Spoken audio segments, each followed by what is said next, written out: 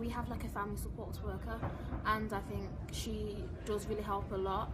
You know, she's tried to find ways in which I can express myself. Or also, for example, she put me into this program thing where I had a mentor who would take me out once a week to do like different activities, so like things like bowling, ice skating, cinema and stuff like that. And whilst doing activities, she would, you know, speak to me and find out things that I enjoyed doing. I think that was good because it gave me a break as well, a break away from my family, a break away from my sisters, a break away from college, and you know, I think that was a really big help.